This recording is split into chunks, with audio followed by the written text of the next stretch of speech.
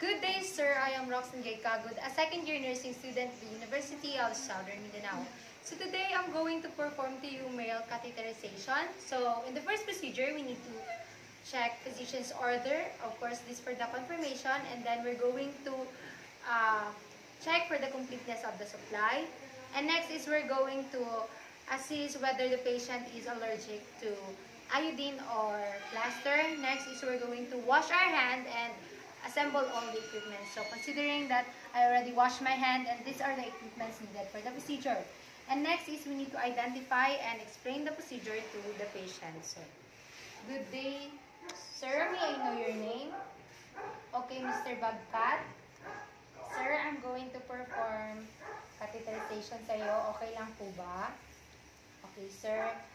Sir, in the previous experience po ba, nakatry po ba kayo ng reaction sa skin nyo or about sa plaster or sa betadine? Wala po. Okay po, sir. Thank you po. And then, we're going to provide privacy to the patient. This to provide comfort and assurance. Next is we're going to position the patient in a supine position with the knees slightly apart, and we're going to drapes the patient, and we're going to do we're going to place the under pad under the buttocks. So, considering that I already placed it. Next is we're going to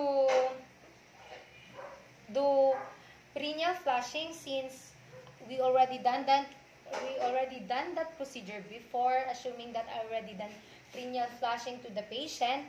Next is we're going to prepare for the pack aseptically and place it on the sterile field. We have here the pack.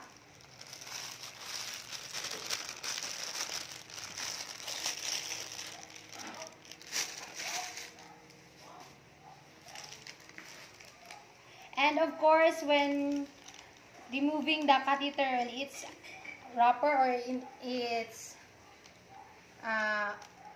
cellophane or wrap, we need to check, of course, the expiration date. This to validate the use of the catheter. So we're going to place it in the sterile field. So assuming that I open this catheter widely,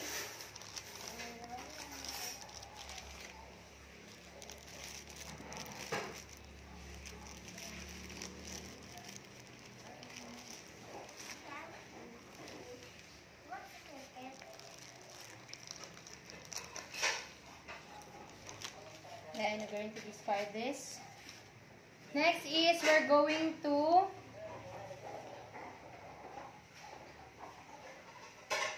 bring we have here the sterile kidney basin for the near working area. So assuming that this is here, this for the cotton balls later. And next is we're going to put a small amount of lubricant over the sterile field. So we have here the sterile field, so we're going to put a lubricant.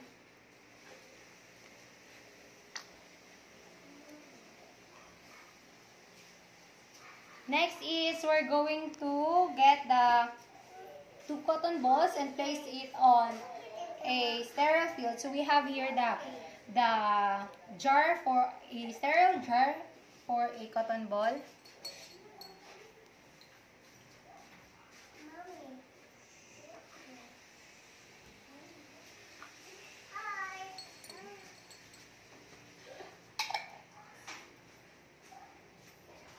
Next is we're going to do gloving. So since this glove is already sterile in the sterile field, so we can open it.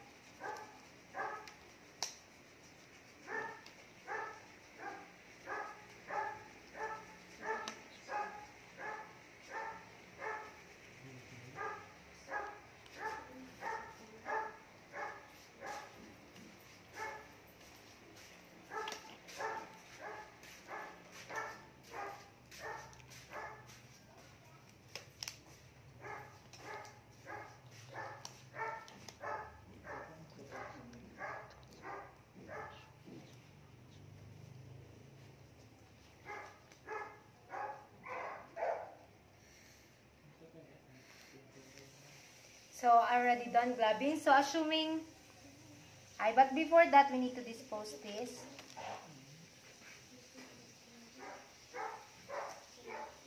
And after that, we're going to place the sterile drape over the penis and onto the perineum without touching the upper top surface. So we have, assuming that I already done draping the patient.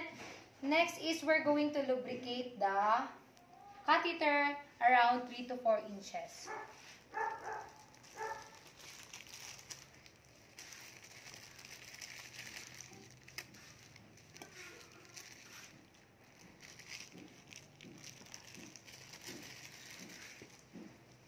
So, since we are using Foley catheter, we need to attach already the urine.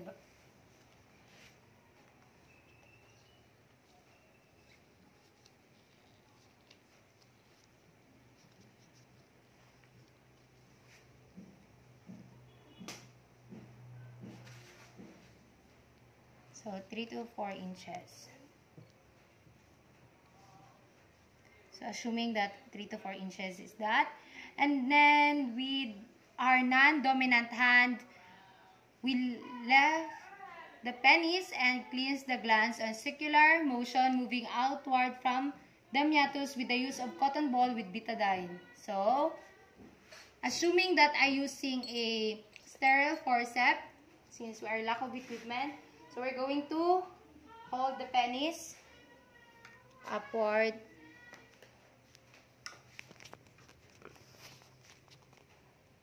Then we're going to clean the meatus in a circular motion. Then discard.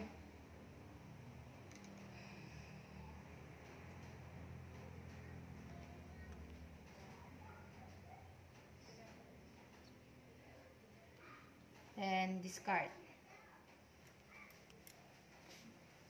So, next is we're going to, with our hand still holding the shaft of the penis, we're going to insert or pick the catheter with our dominant hand, and below the tip of 3 to 4 inches, we're going to insert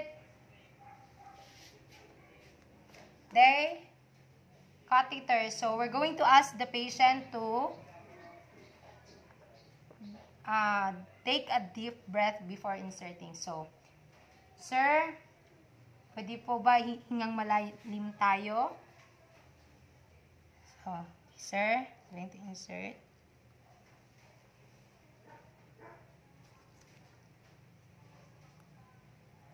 So, we're going to insert it with rotating motion, about 7 to 9 inches until the urine flow. So, assuming that there's already a urine flow,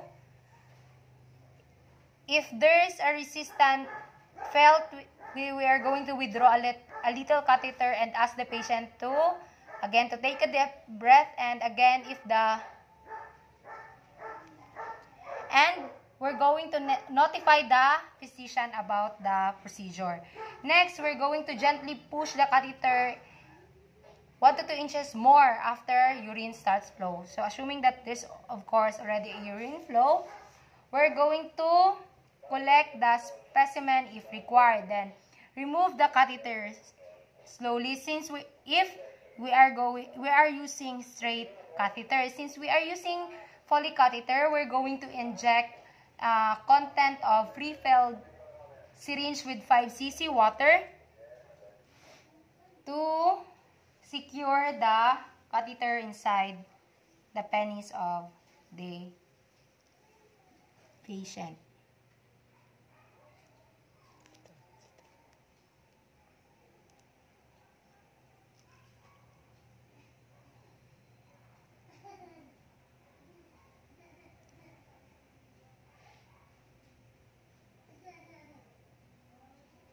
Withdraw and discard. And after that, we're going to gently pull the catheter until we feel the retention balloon snuggles against the bladder neck. So, it's already secure. Then, we're going to attach we're going to remove the drape, and we're going to tape the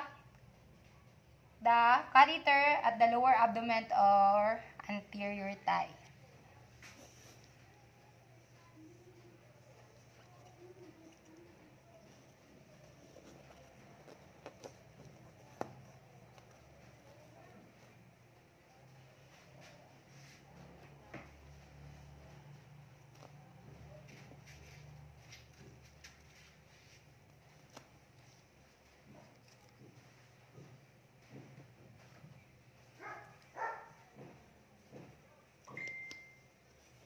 And then, we're going to place the urinary bag below the level of the bladder. So, coils the excess tubing on the mattress and secures the bed frame.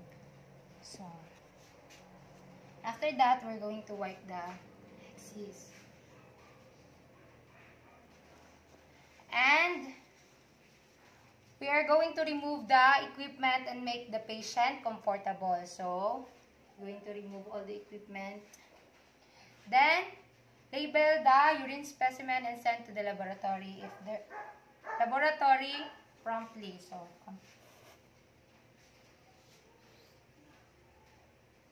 after that, we're going to remove our gloves. And then wash our hands. So assuming that I already washed my hands, so next is we're going to document the time of inserting catheter, and then of course the procedure that you've done, or you see something or observation you have seen in the procedure. And that would be all, and thank you.